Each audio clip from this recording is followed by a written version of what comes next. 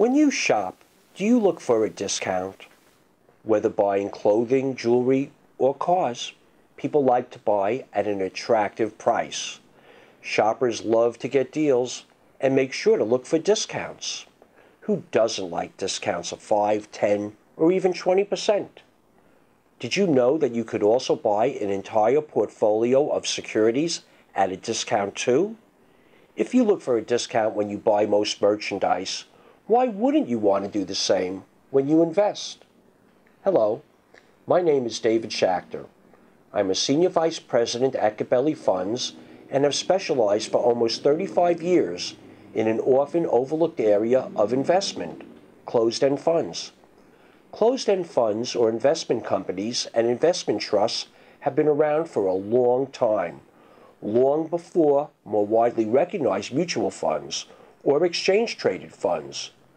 But unlike a mutual fund or an ETF, a closed-end fund does not redeem its shares and can trade on a stock exchange, often at a market price below its net asset value. That's right. You can buy an entire professionally managed portfolio of stocks or bonds at a market price below its net asset value.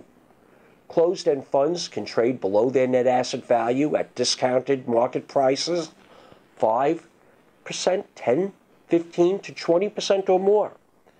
They potentially offer you extraordinary value for your money, and that is what makes closed-end funds so intriguing. Many investors are simply unaware of the values you may find by investing in a closed-end fund. So please, take a minute to learn about this unique investment vehicle and watch the video by one of our portfolio managers. If you have any questions or want a free report on investment companies or to simply learn more, call us at Gabelli Funds at 800-GABELLI.